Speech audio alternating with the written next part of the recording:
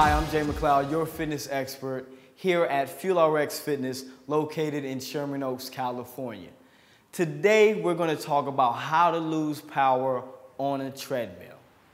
First thing you want to do, step on the treadmill, push quick start just to get the treadmill going, okay? I always recommend a 5-minute warm-up, something to raise your body temperature and your heart rate. You know, that's going to have you going at about a fast-paced walk, a brisk walk, okay? A good range is anywhere from 3.0 to 4.0 for 5 minutes.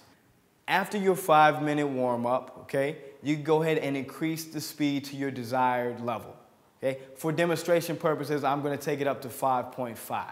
Okay? Now, say I've been running on a treadmill 15, 20 minutes. I'm tired, I'm sweating, I'm huffing and puffing. I need to catch my breath. How to lose power on a treadmill, you're going to press the down arrow under speed, slow it down, catch your breath. You never want to stop suddenly on a treadmill, as this can cause fainting. Now remember, nothing happens overnight. Every time you step in the gym, I want you to ask yourself, how bad do you want it?